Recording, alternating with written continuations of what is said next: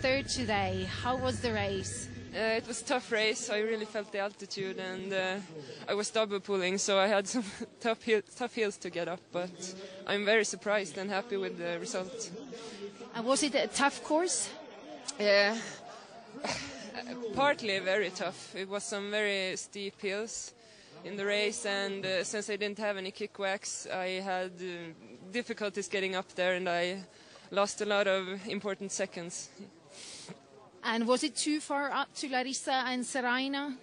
Well, I thought in the beginning of the second lap that I maybe would be able to catch them, but it was too tough.